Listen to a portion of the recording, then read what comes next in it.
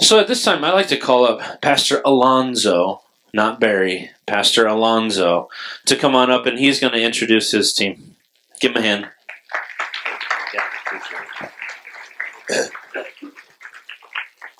Praise the Lord. It's an honor and a blessing to come and serve. We love your pastors. And there's relationship up in Evergreen Center.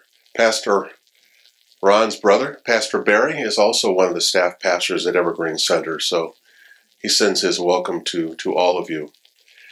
Evergreen Center, located in a small community in Elman, Wisconsin. I believe the population is 250. We have a small congregation, but we have a discipleship program where students come and live in for a year. And we want to disciple them and direct them in the way of the Lord. We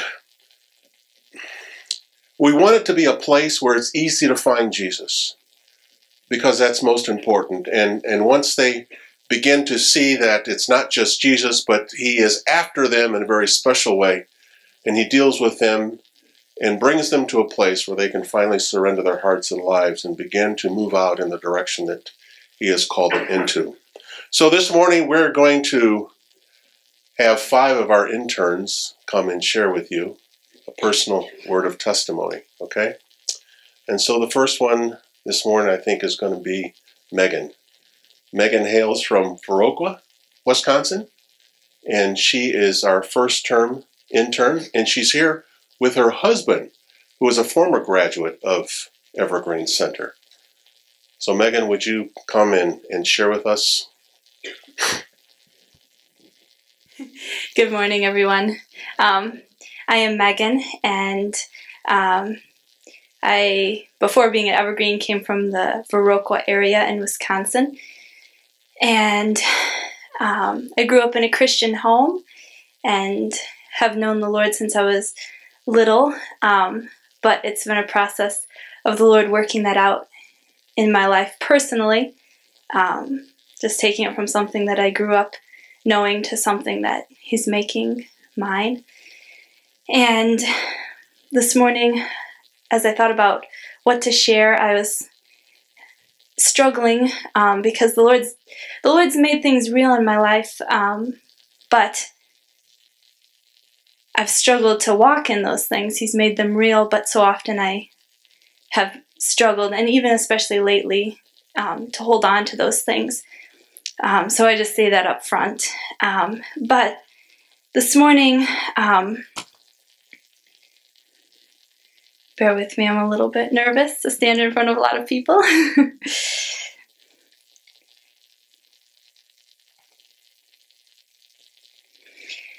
This morning I'd like to just encourage you all just to trust the Lord and to have faith in him. Several weeks ago I was reading out of Luke 8, and it's the story of when Jesus calms the sea and his disciples are in the boat and they're afraid, and they come to him and they say, Master, Master, we are perishing. Then he arose and rebuked the wind and the raging of the water, and they ceased, and there was a calm. But he said to them, Where is your faith? That goes on from there. But that stood out to me. He said, Where is your faith? And in my own life, there was things that I was struggling with, just feeling like I didn't feel like I even had what I needed to go forward with the Lord, but just realizing, where's my faith? Am I trusting that he can work this out in my life?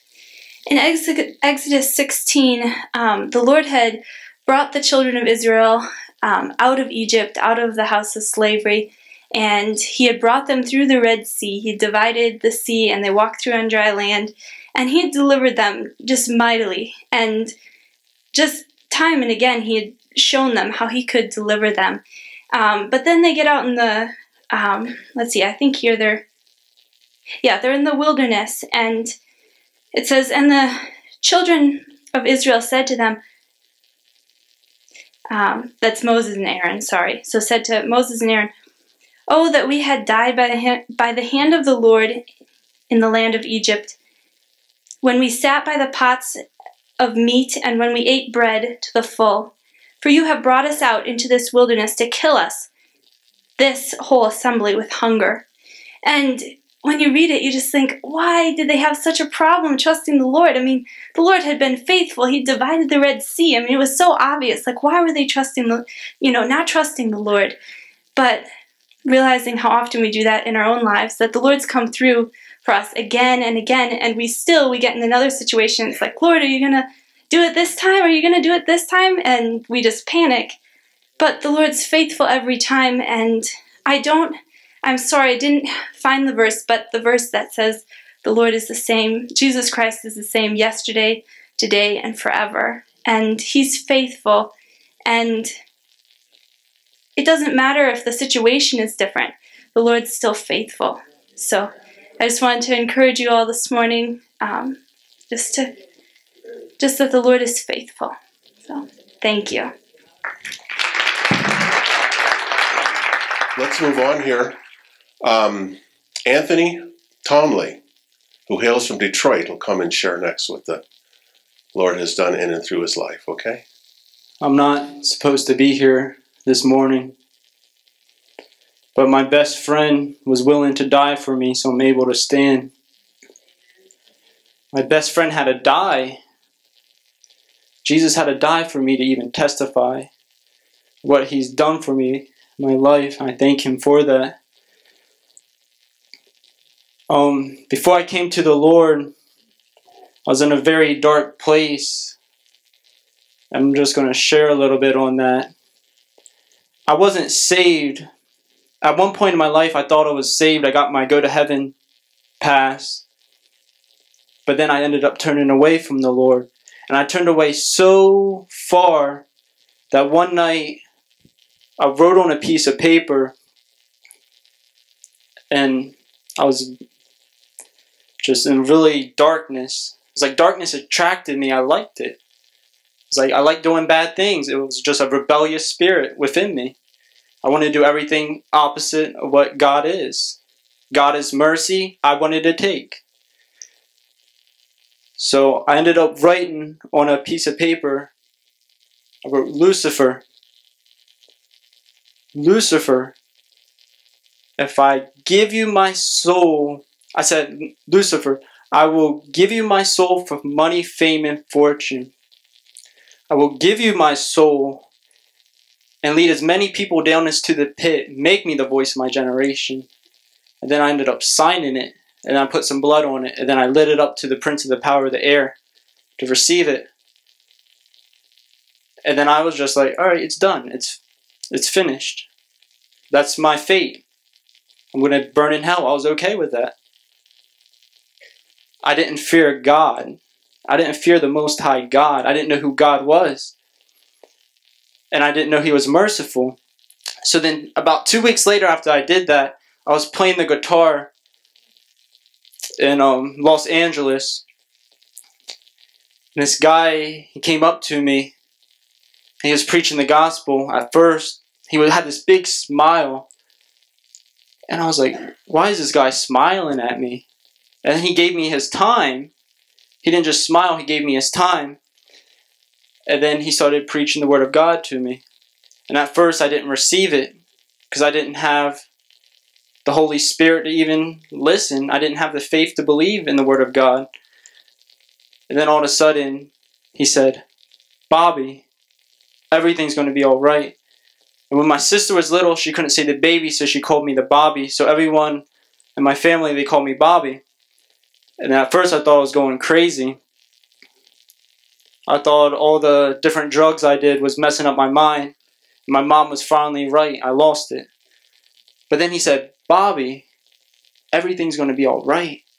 So then at that moment, that's when the Lord just revealed Himself to me. He wasn't a God of anger. He wasn't a God that is just looking for things we do wrong. He was a God of mercy. Because I wasn't looking for God. I was looking out for myself. I wasn't looking for God. I wanted things of this world. But then God, He said, oh no, not so fast. And He took me with His hand of mercy and brought me in. And that's the first time I experienced true love, true mercy. Well, my wicked soul, he could have just said, all right, he made his decision. But he gave me another chance. And that chance was at the cross. So then as I was walking off the street, well, first off, I hugged the guy and I asked him, because I was curious, I was like, how'd you know? He said, I saw you in a dream, and the Lord said to come this way today. So you don't have to be a minister to minister to people, because I don't know if that guy was a minister or not. He just had a dream. He saw the Lord, and he ended up leading me to Christ. So now as I was walking off the street, I was on 333 South Hope Street, and I experienced the most hope I ever had in my life, and I was rejoicing. I was repenting. I couldn't understand that God, it was just the mercy of God. I was driven with the mercy of God. I didn't know what to do, so I just repented and praised God all down the street. And then I ended up on 333 South Hope Street, and a time before I was caught up in the darkness, I came across a verse, Jeremiah 33:3, which is, call unto Jesus Christ, and he will answer you and show you great and mighty things. And I made that cry before. But the Lord my mind didn't understand how prayer works. I thought it was immediate. And then the Lord answered that desperate cry when I called unto Jesus. And he answered me, and he showed me the cross. The cross is a great and mighty things which we do not know. The cross is a great and hidden things. The blood of Christ is a great and hidden things. Jesus' blood is a mystery. And then I ended up wandering for 2 months. I was homeless, going place to place. And then I ended up stumbling upon this church in Malibu, where a graduate, Brian Laspada, has a church. And the guest speaker that day was one of the pastors at Evergreen, Pastor Doug Dieter.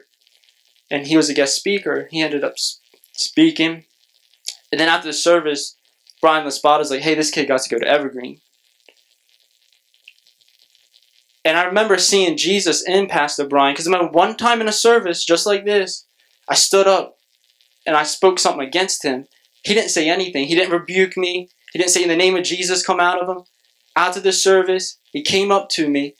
He said, can I pray for you? Can I lay hands on you and make you teachable? And that's when I broke, because I was acting out in rebellion. He acted out in kindness. And that broke me. And that's when I saw Jesus again through Brian. So then I ended up staying there, and I ended up going to the Evergreen Center. And for the first month, it was a whole different atmosphere. I wasn't used to a whole bunch of people praising Jesus and crying out to God with all their hearts. My prideful mind was saying, what is all these people crying out to Jesus for? But why are they doing that? I couldn't understand it. And then I would praise the Lord, but it was kind of quiet in my flesh. I didn't give him the praise he was worthy of, because he gave me great mercy. I should be breaking the roof with my voice.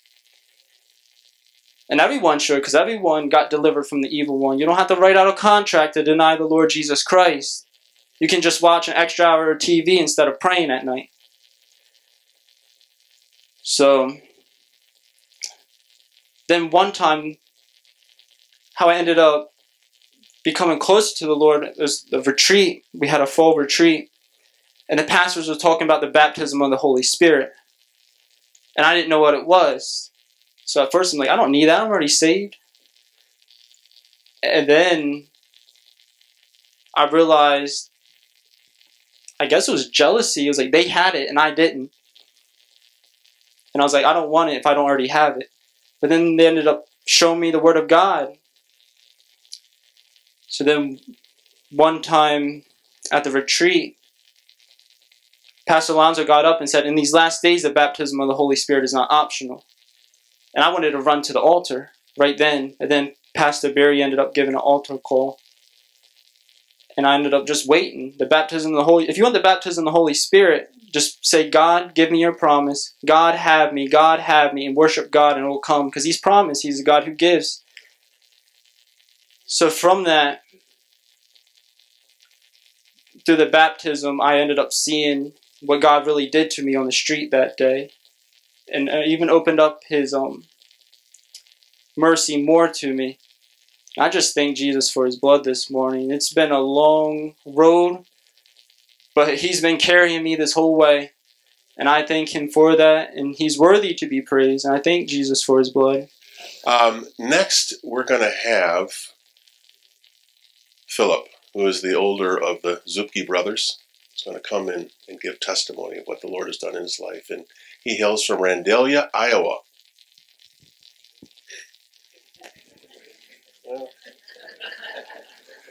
He can pronounce that right. All right, good morning. Well, Anthony kind of already stole my line. I was going to come up here and say I shouldn't be here. Well, because it's true. I shouldn't be here. And it's for the same reasons. And some of the other reasons is because I did not want to be here. If you were to ask me December of 2016 if I was going to be an intern at Evergreen, I would have said no. If you would have asked me 4 years ago, I would have said no. I watched my two older sisters go through it, and I saw the Lord change their life. But in the arrogance of my own heart, I said, I don't need that. I don't need to go there. I'm not going to go there. And I told my Lord, I said, God, I'm never going to go there. But God had different plans. If you ever promise God that you're not going to do something, be very careful, because He will bring you to a place to where you don't have a choice but to listen to Him. So, I grew up in a Christian home. I went to church 9 months before I was born. Pretty much, I knew it all when it came to the Bible. We read the Bible story every night growing up.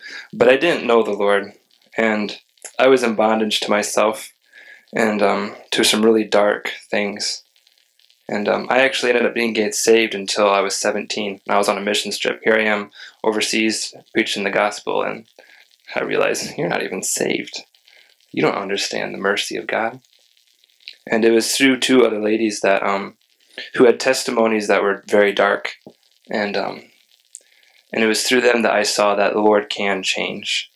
And because by that time I had accepted that I was never going to be changed. There was no way. I was really in bondage to some dark sexual immorality, and I just thought, Lord, there's no way. I'll have to deal with this for the rest of my life.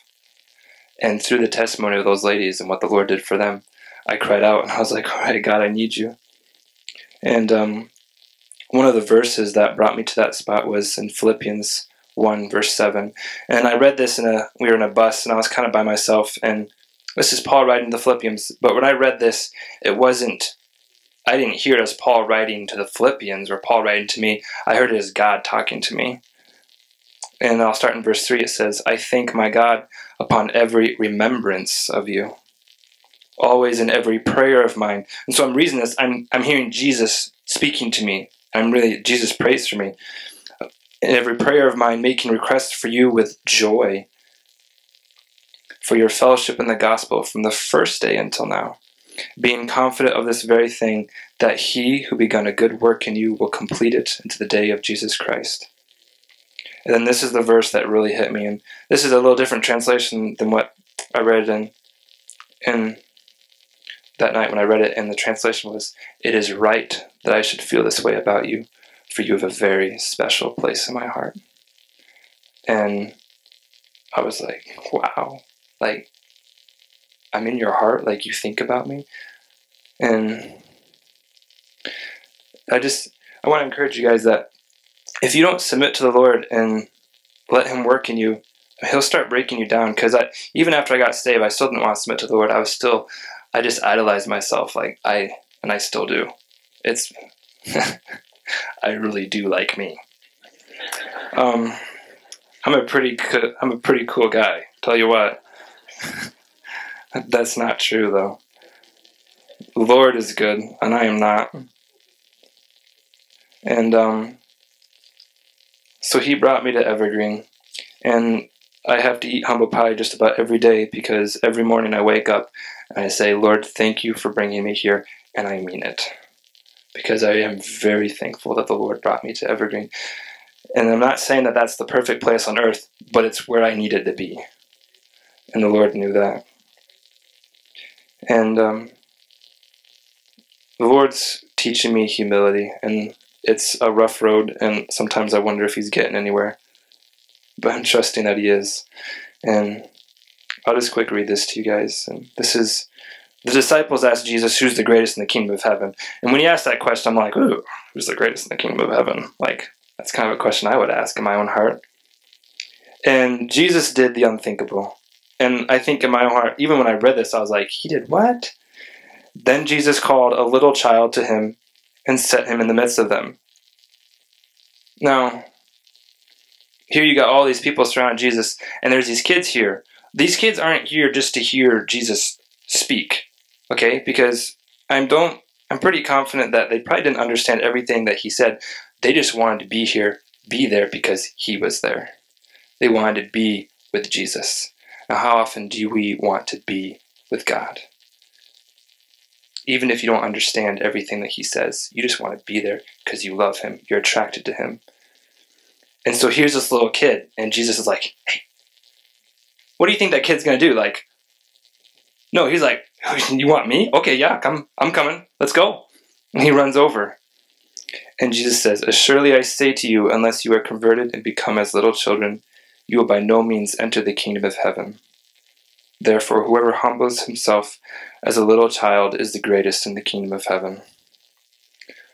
So, I think the Lord's just teaching me, like, if you want to be humbled, you got to spend time with me. Because then I'm going to use you, and you're not even going to know that you're being used. Because that little kid probably didn't know that he was being made an example to all these older people around him.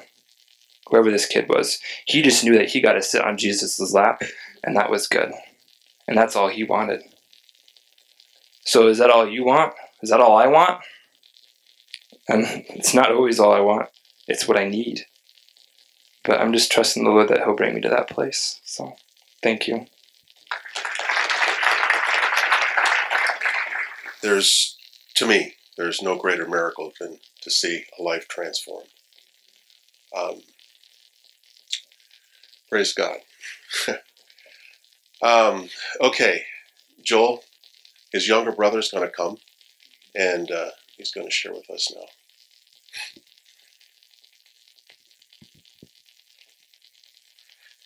Good morning. So just in case I seem very awkward up here, this is the first time I've ever given my testimony. So, like Phil, I was born in Randalia. I was born 50 feet from where I sleep.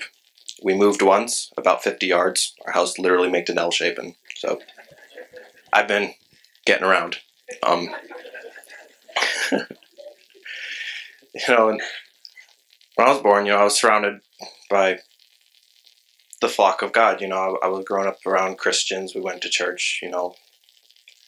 That's all I knew. There wasn't very much worldly influence around me. Like the first drunk person I ever met in my life, I think I was 14 or 15. And I was just like, "What's wrong with him?" So I just didn't know that,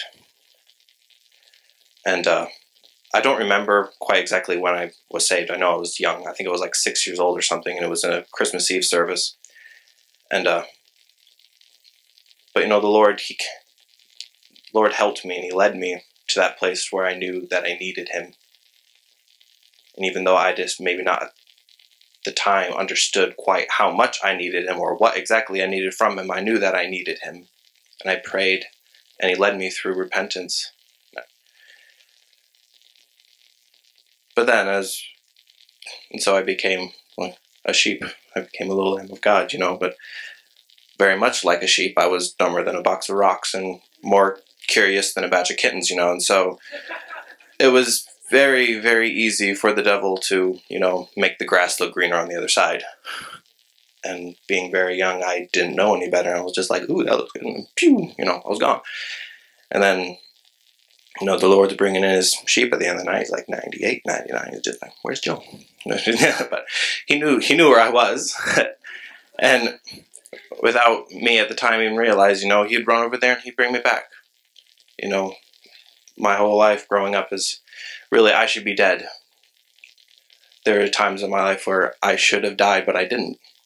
I ran to a barbed wire fence with a four-wheeler. I didn't die. I almost got deboned by a dump truck on the four-wheeler. 2.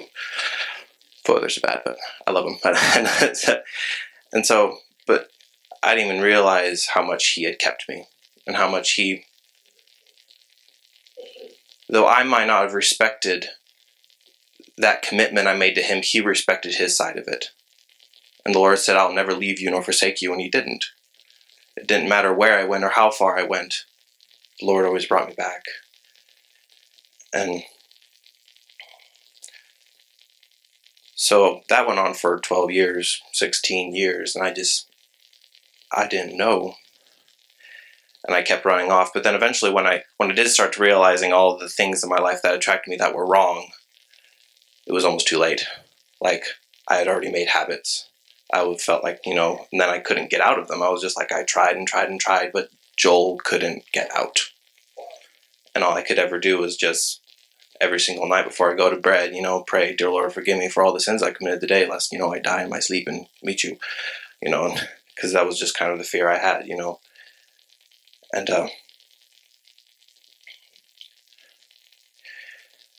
where was I going with that? Well,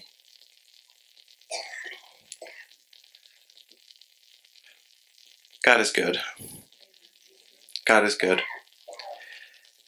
And, and so through those habits, I've always felt like I was kind of in a grave, with the ends knocked out, and I just could not climb over. And I could not get out. And so I was always crying out. And like Phil, I knew about Evergreen. Abby and Hannah went, and, they'd come back, and I'd be like, wow, you guys are so much different. Hannah's nice.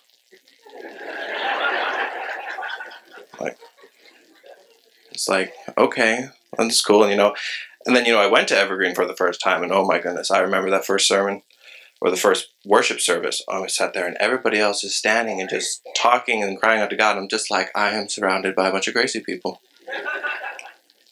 Because, I didn't grow up, that's one thing in church that, I didn't grow up with, we're just like, we sang the song, and then boom, we were done. Then the next song started, just like, these people started a song, and then it was like, 3-minute song, 7 minutes of worshiping God. It was just like, and so, of course, I was just like, yeah, you couldn't drag me there. And so, the Lord didn't drag me there. He broke my legs. And he flung me over his shoulders, and he dragged me there. I didn't know I was going to Evergreen until 3 days before the term started. I woke up the Wednesday before that Saturday not going to Evergreen. It wasn't in my radar. There was nothing going to get me there. And then that morning happened, and the Lord broke my legs and kidnapped me very, very graciously, and I am very, very, very, very grateful for it. And it was at Evergreen, reading through this book, that I realized what I was missing with all that. And it was through a book by Brother Lawrence called Practicing the Presence of God. And in the part of the book, he was talking about how he considered himself before God and man when he prayed, and he was like, it's like I would ask God forgiveness for my sins, and then I would abandon myself into his hands so that the Lord could do what pleased him to do with me. And it hit me, that last little part. He says, and I abandoned myself. And I was just thinking how often that all I did, I just come to God and all I do is just ask for forgiveness. And that's all I do. It's just like, Lord, forgive me. And then he forgives me. I believed he forgave me. But I would never abandon myself to him. And so because of that, all I would have is his forgiveness. But I was always holding him out at arm's length, just like, don't get any closer than that. Just, we can talk from here. It's just like, forgive me, and, And then I continue on reading, and he said, I can't quote it word for word, but he said, because he abandoned himself, he said, it pleased the Lord, not chastising him, but he brought him into his warm embrace, and he fed him at his table, and he served him, and he loved him. And then he says, he considered, this is Brother Lawrence talking, as he was his favorite. And he just, probably in a sense, he loved him with everything he had. And that was near the beginning of the term that hit me. And so it was then that I realized that I never really just abandoned myself to him. And so that's what I'm learning. I'm not going to say that I have successfully figured out what that was all like, but I know that it is a glorious thing to be abandoned to the heart of God. And he is showing that to me very, very slowly, but very, very kindly. Said, and so that is my current life. And I pray that is edifying to you. Thank you all. Praise God.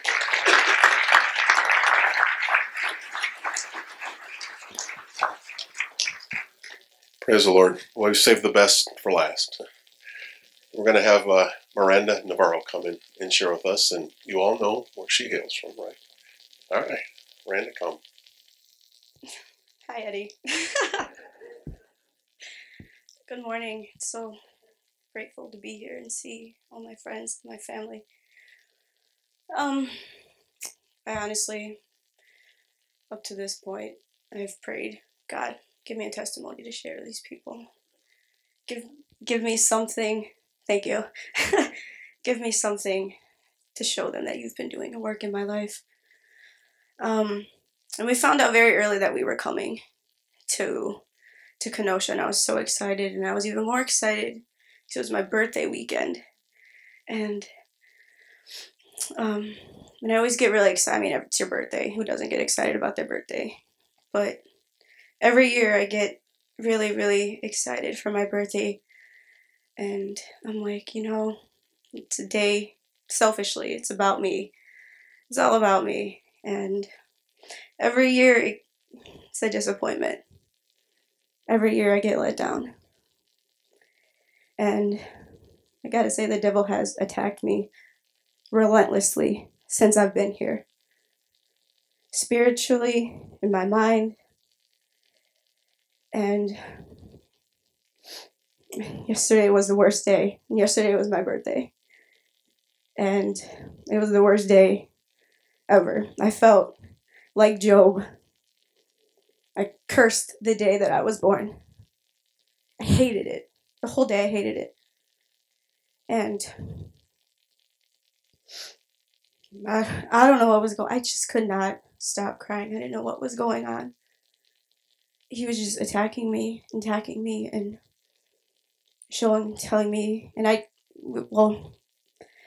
we went to New York this past summer. We went to one of Frank's and his parents' home church, and the pastor there was prophesying over everyone. And someone's about to prophesy over you because they're just staring at you, but they're not looking at you, they're looking through you. And I'm like, please don't do that. Please don't. And the things that he said to me, and I remember it, he looked at me, he's like, you're beautiful, you're smart, and you're talented. And then the last thing that he said to me was, I love you. I loved you since the first day that I saw you. And that was just, he was reading my mail.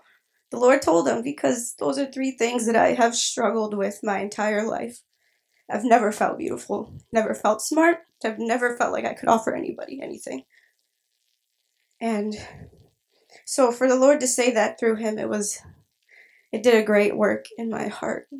And I felt like the Lord is still looking at me. He still sees me. But one of the things that I really do struggle with is loneliness. I could be sitting in a room full of people and still feel absolutely alone. And I felt like that yesterday.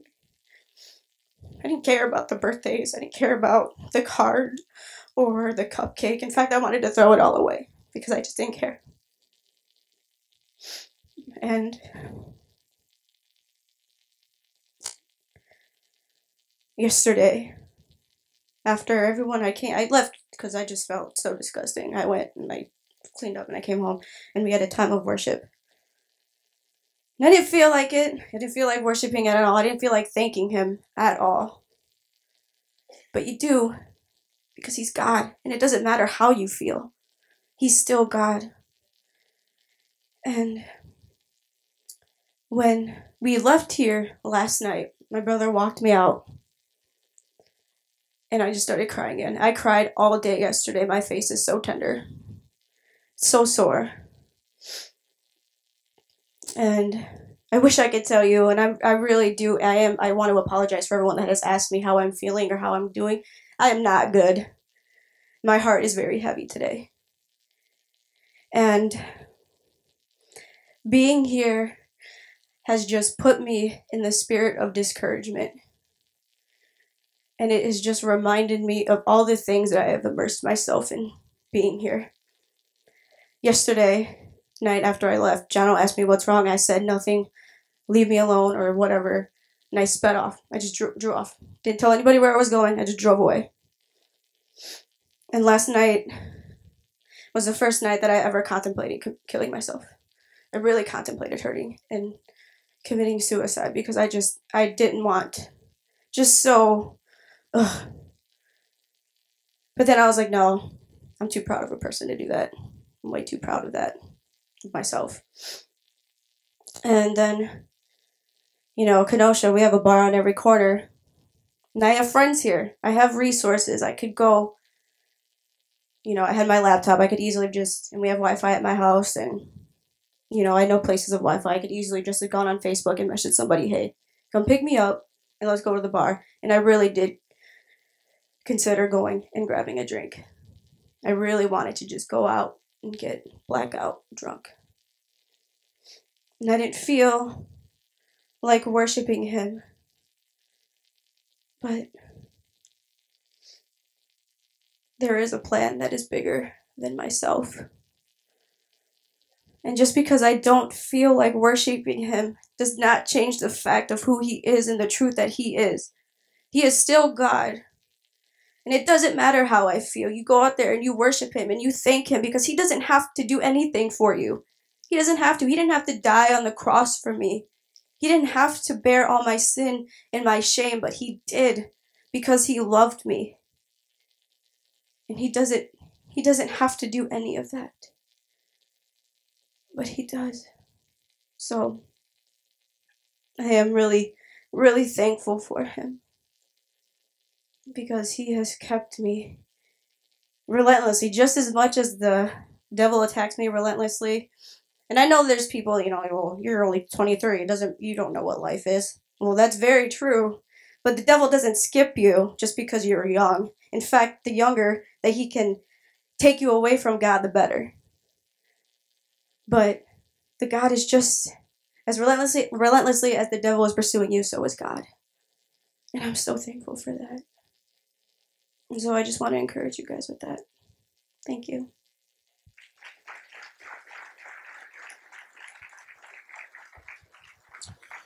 Yeah, thank you. Let's pray for Miranda. She's a beautiful sister in the Lord, and we truly do consider it an honor just to have you in our lives. So if you extend your hand out to her. Jesus, our comforter, our peace. Father, you are more for us than we could ever do for ourselves. You have given us life. You have given us understanding when we don't know what's going on. God, your Spirit, you impart to us everything necessary for today, Jesus. So, Father, today, for all of the Evergreen, for everyone in this room, Father, give us today our daily bread. Help today, Jesus. The chaos of the day, help it to pass away. Jesus, exalt yourself in our life. God, that you give Miranda, and not just Miranda, anyone who is going through anything. Father, her testimony is not just hers. It is what you are doing through her. So, Father, anyone else who is dealing with similar issues, going through similar trials, Father, would you send the peace of God to them as you have sent to Miranda? Father, we know that it is going to be okay when we are with you. Whether we pass from this life or not, our eternity is set. We have hope in you. There is always hope found in your name, Jesus. So, Father, by the grace of your Spirit impart that hope to each and every one of us, that there would be no one to leave this place today and not know a personal, deep relationship with Jesus Christ. You, Father, who gave everything for us. You, Jesus. It's all about you, Jesus. So, Father, I thank you for Miranda. I thank you for the beautiful soul that she is. Father, I thank you for the testimony that you are going to work out in her life, that she is going to one day be able to stand in front of hundreds and say, but my God has saved me. My God pulled me out of this, and he can do it for you. Let me introduce you to my God. Father, speak victory over her. Jesus, speak hope over her. Bring life to her in deep, meaningful ways, Jesus. God, there has to be more to life than this. And there is, in your name. So, Father, through your peace, through your comfort, through your mercy, speak to each and every one of us today through the rest of this service, Father. And start that personal work. Father, in this very moment, start that personal work that you are going to continue and see it through to the end. Father, open the ears, open the eyes, open the minds, the hearts of all of us today, Jesus, as your word comes forth. Speak to us, Father, in very deep, meaningful ways, very true ways. Help us to open ourselves to your word this morning, Jesus. In your name, amen. Pastor Alonzo. Thank you.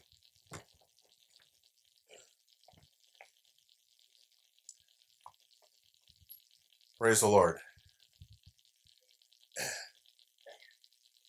The Lord is here. And when the Lord comes, it's in power and love. And he's here to minister to hearts and lives. So don't leave here if the Lord is speaking to your heart and wants to do something. Okay? One of the areas that we talk about in Evergreen in these last days, one of the spirits that we believe that the Lord wants to get at is this I know spirit. You know, we always say that, like it's a knee-jerk response. I know this, I know that, and we don't know. You know, really, only God knows. But I want to share with you some scriptures about things we do need to know, okay? Because they come from the heart of God. We know that knowledge puffs off, but what does love do? It edifies, doesn't it? And it brings us to the place where we need to be. And I want to look at Judges chapter 15:11, and there's several scriptures I'm going to go through.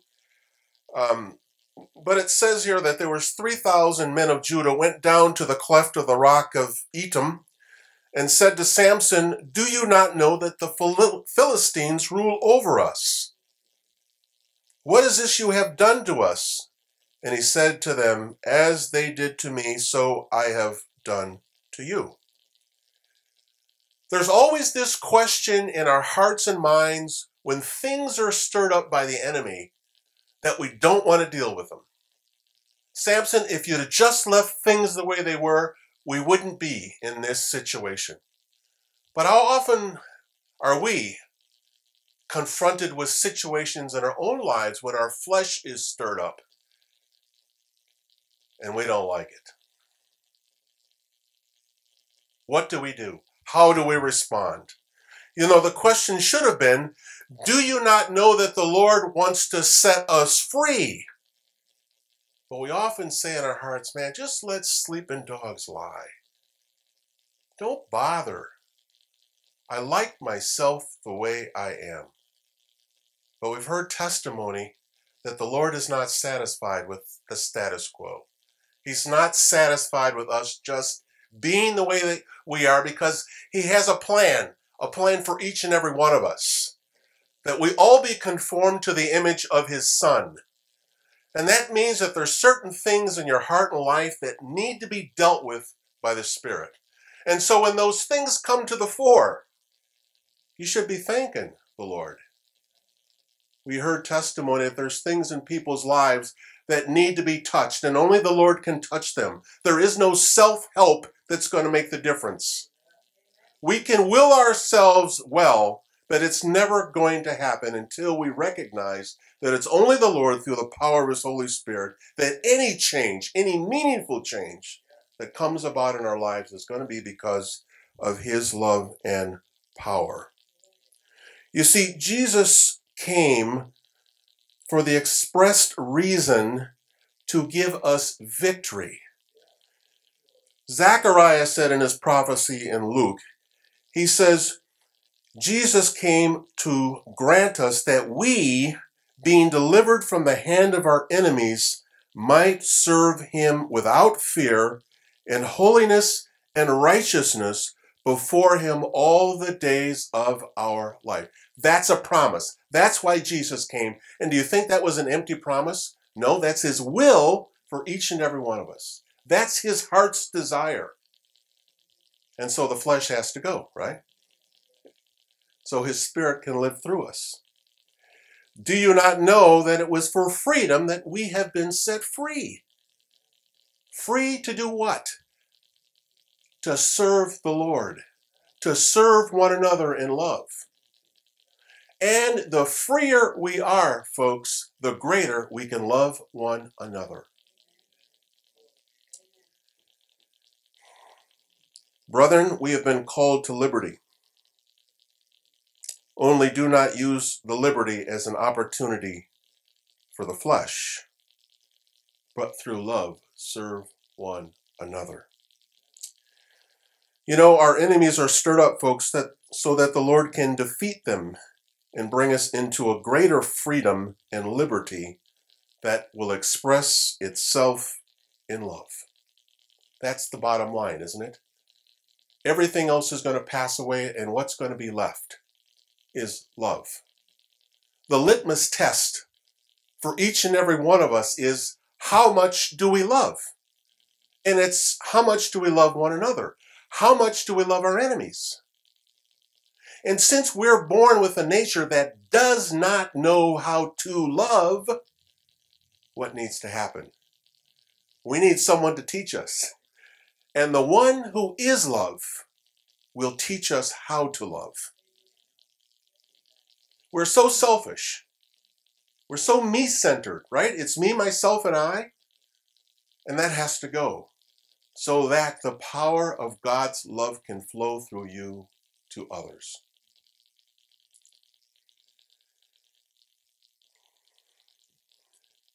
In 2 Samuel chapter 2, verse 26, Abner called to Joab and said, "Shall the sword devour forever? Do you not know that it will be bitter in the end? How long will it be then until you tell the people to return from pursuing their brethren?" Folks, if there's one thing that's going to destroy the believer in these last days, it's unforgiveness. Unforgiveness.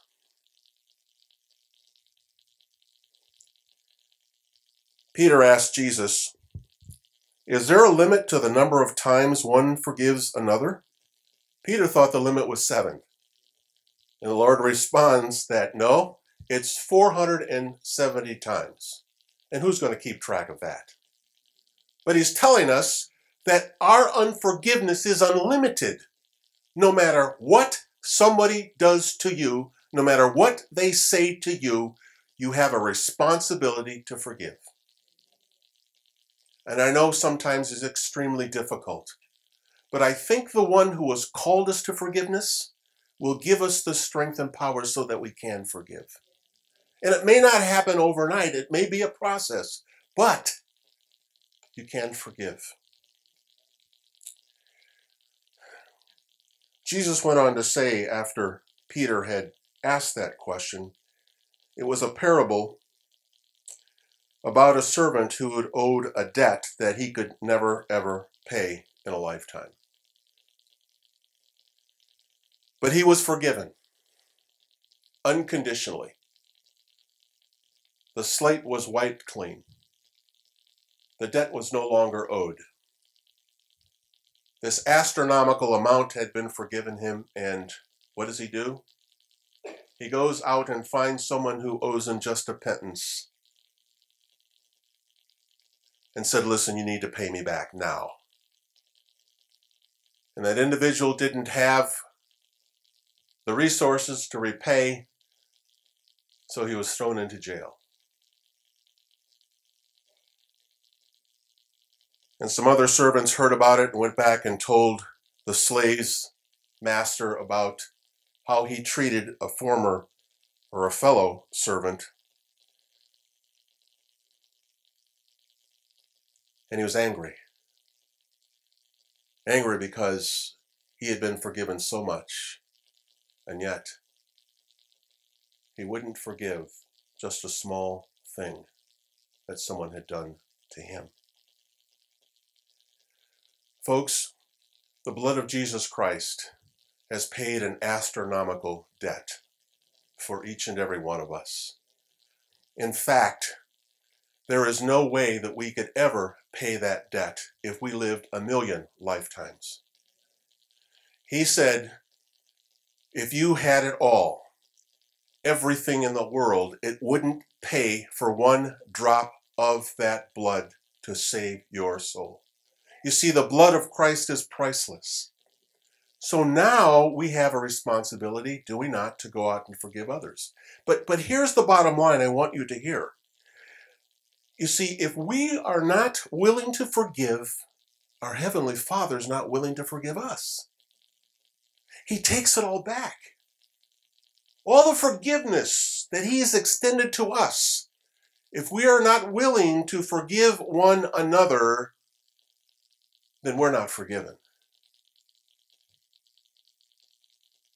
That's heavy, isn't it? But I think the Lord is serious about this. In these last days, folks, there's going to be lots of things that go on to hurt us, to cut us to the core. Family, friends, loved ones, employees, employers. Relationships are going to be hurtful. But the Lord, who loves and wants us to love, is going to help you to be able to forgive from your heart. And I think of that example of Corrie ten Boom, who saw her sister die at the hands of a gruesome internment. And she was bitter and angry because of what the Germans had done to her sister. And Corrie ten Boom lived through it all and began to give testimony of how God had delivered and set her free through all of this. And one day a German guard came up to her, who she recognized. And he asked, would you forgive me? And it was extremely difficult to raise her hand, but she said, you know what? The Holy Spirit empowered me to reach out and shake this man's hand and say, I forgive you. It's not easy. But in the Lord, things that are impossible with us are possible with Him. So I want you to understand and know that it is an awesome responsibility to forgive. It's an awesome responsibility to learn how to love. But don't you know, this is what God has called each of us to in these last days. So whatever someone does to you, whatever offense, whatever rub, forgive them. All right? It's for your own health and well-being. In 2 Chronicles chapter 32, verse 13, this is when Sennacherib was king of Assyria, and he sent some servants to Jerusalem to let them know that they're next on the list for destruction. And it says, do you not know what I and my fathers have done to all the peoples of the other land? Were the gods of the nations of these land in any way able to deliver their lands out of my hand? So it's easy, folks, for us to listen to the lies of the enemy,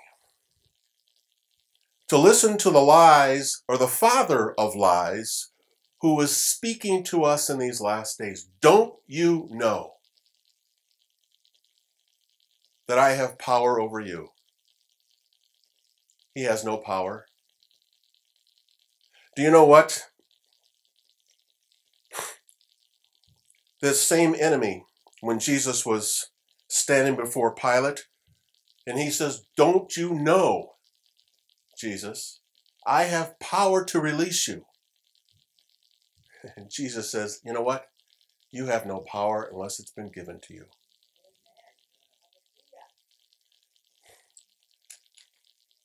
There's going to be a lot of things said in these last days about what someone can do to you. But you need to rest on the fact that Jesus is the one that sits on the throne. That all authority and all power is in his hands. Nothing happens without him. And so you can rest assured that whatever the enemy says to you, you can say right back, but the Lord is the one that's calling the shots.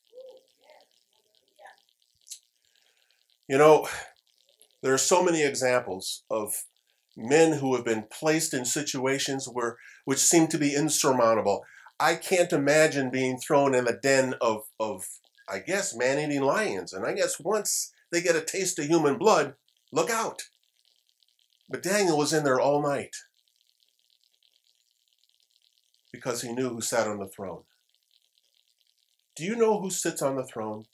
And do you really know that he has all power in heaven and earth? Do you believe that in your heart? Paul was encouraged by God at the beginning of his ministry that he would be delivered from the Jews as well as the Gentiles. That was God's call in his life. And once God places a call in your life, no matter where you go, he will see you get there. When the disciples were in the boat and they were going to cross the Sea of Galilee and a storm came, and I believe it was a mother of all storms, because Peter, James, and John were fishermen. That's how they made their living. They knew what it was like to fish on the Sea of Galilee. They knew what it was like when all these storms came along. But this was a storm in which they felt they were going to lose their lives. And so they wake the Lord up and say, we're going to perish. And so the Lord speaks a word, and the storm is quelled, and the sea becomes calm, and the winds die down.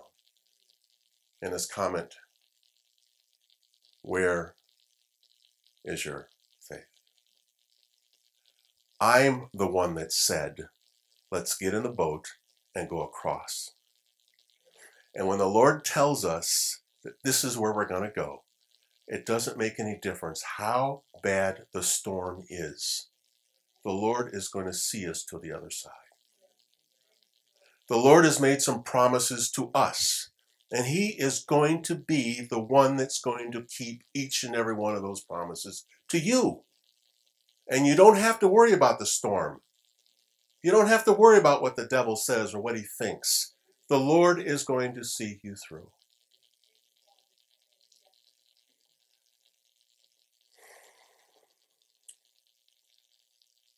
It says in 2 Peter, he says, don't you know that the Lord knows how to deliver us from every evil temptation? We heard about that this morning. There was a temptation, folks, but the Lord had the final say. And the Lord will have the final say in your life too. He said, I am not going to allow you to go through any temptation in which you cannot endure. In these last days, folks, we're going to be bombarded with all kinds of temptations. But we have to rest assured, folks, that the Lord is going to set us free and deliver us from each and every one.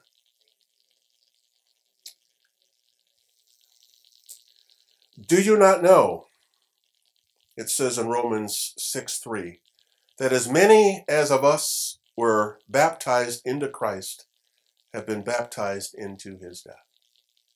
Do you not know, folks, that we have been made new creatures in Christ Jesus?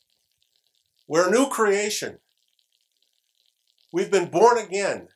We have a past, a present, and we will have a future because of what Jesus Christ has done on the cross. Do you know that you are a new creation and all the things that happened in the past are done with? The blood has covered them. He's forgiven you. You are new.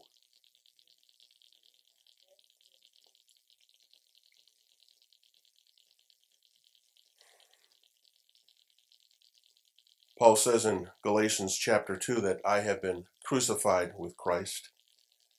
It is no longer I who live, but Christ lives in me. And the life which I now live in the flesh, I live by faith in the Son of God who loved me and gave himself for me. If we are a new creation, folks, then we have a new responsibility to no longer live for ourselves, but for him who gave himself for us, freely and willingly.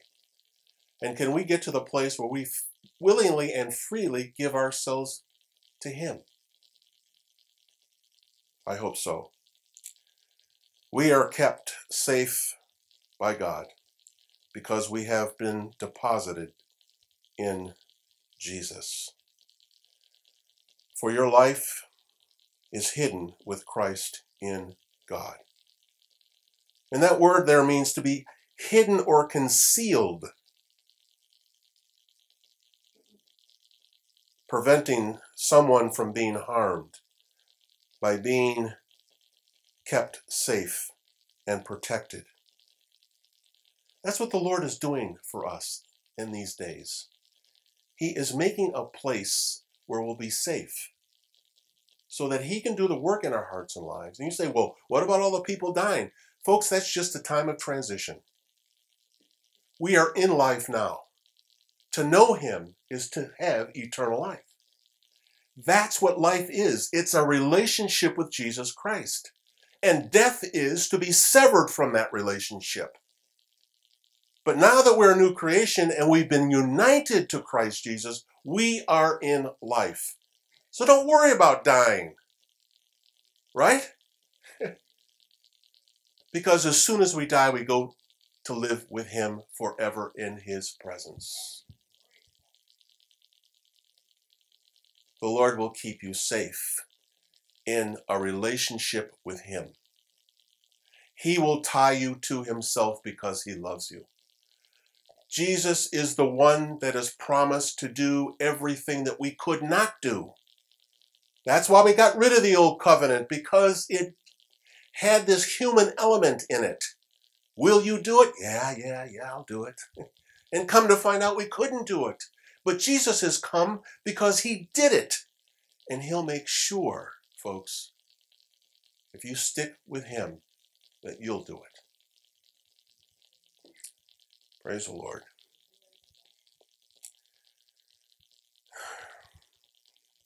Do you know that Jesus has called us to be bond slaves? And bond slaves are different than slaves. Slaves are forced into slavery.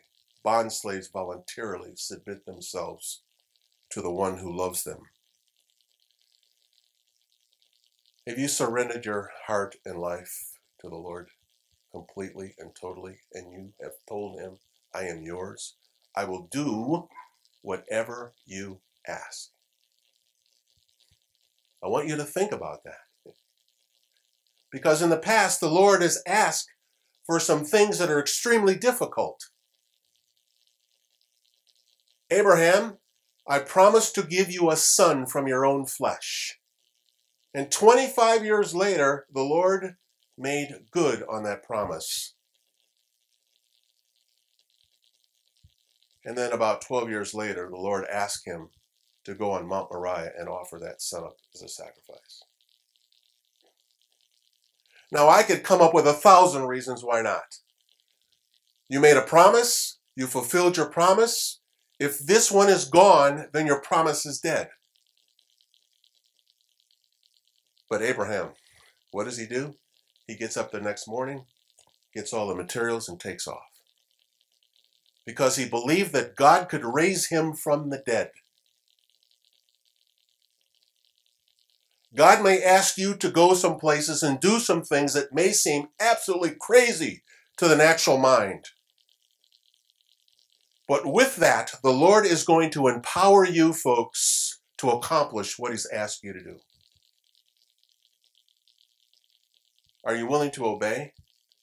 Are you willing to say yes? Are you willing to perform as a bondservant and submit to him?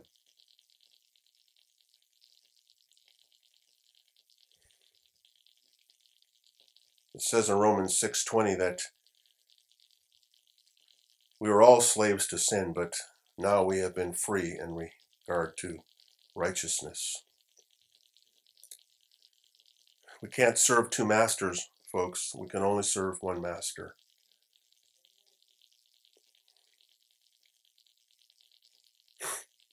And we are kept from the power of sin that we might walk before the Lord in blamelessness. Do you not know that you are under grace and not law? There's a huge difference. Oftentimes we have little laws. And we take those laws and we try to impose them on one another because we feel that they're the right thing to do. But the Lord is freeing us up, folks, so that we'll listen to him and him alone. And he'll decide what's right and what's wrong. That's his prerogative. But there are some laws that each and every one of us in these last days need to abide by. One is the law of spirit, the law of the spirit of life. It's through this law of the spirit of life that Christ has made us free from the law of sin and death. In Romans 3:27, it says, where is boasting? Is it excluded by what law? Of works? No, but by the law of faith. There's a law of faith. That if we're ever going to please God in these last days, it's going to have to be because we live by faith and not by sight. We understand that this temporal world is going to go one day, and all that's left is going to be what is permanent, and that's the Lord. In James chapter 1, verse 25, it says, he who looks into the perfect law of liberty and continues in it, and is not a forgetful hearer, but a doer of the work, this one will be blessed in what he does. The perfect law of liberty. It's a law of freedom in Christ Jesus. And he talks about another law in James chapter 2. He talks about the royal law, which is a love for one another. And lastly, I think this is probably one of the most important New Testament laws that the Lord has asked us to live in and manifest to one another in these last days. And it's found in Galatians chapter 6, verse 2. It says, bear one another's burdens and so fulfill the law of Christ. Bear one another's burdens so that we would fulfill the law of Christ.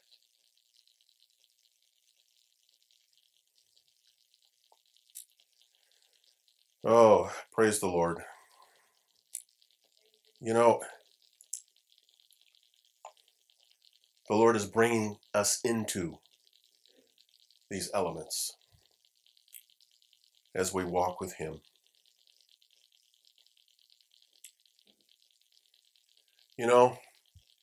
No matter where we are in our relationship with the Lord,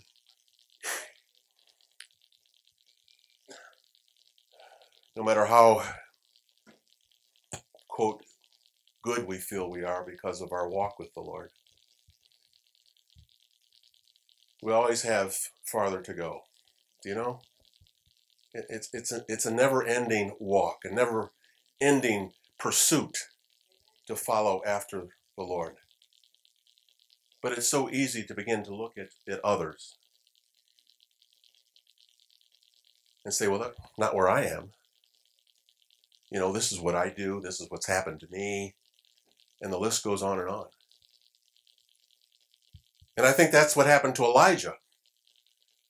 Lord, look at all the stuff I'm doing for you. And everybody has denied you.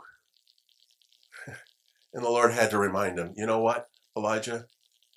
I've got some folks tucked away. You have absolutely no idea who and where they are. The Lord always has a remnant, folks. In these last days especially, we're going to see that the Lord has a remnant. Those who have been tucked away, that are serving him with all their heart, their mind, their soul, and their strength. And I'm so reminded of Anna, who had been married for 7 years and for 84 years went to the temple on a daily basis to pray and intercede. Whoever noticed her? Whoever would recognize her? Who would ever give her a second thought? But the Lord was truly in love with her. See, it's not the big, bright calling that God has for us, but it's one who is obedient and faithful to him, that he truly has a design and a hand upon, and that'll be so in these last days. Folks, it's in him we're going to find our completeness, you know? It tells us in Hebrews that the God of peace who brought up the Lord Jesus Christ from the dead, that great shepherd of the sheep, through the blood of the everlasting covenant, will make you complete in every good work, working in you what is well-pleasing in his sight, through Jesus Christ. To him be the glory forever. Amen. The Holy Spirit is working in you so that you will do what is pleasing to God. That's all of us. Are you going to hinder that work? Are you going to grieve the Holy Spirit? Are you just going to disobey what he has to say, what he wants you to do? Because that's going to stop the flow.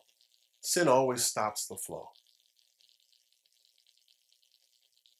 So I hope that you understand that the one who's given this promise, that's doing a work in your heart and life, wants to bring you along for his glory and honor.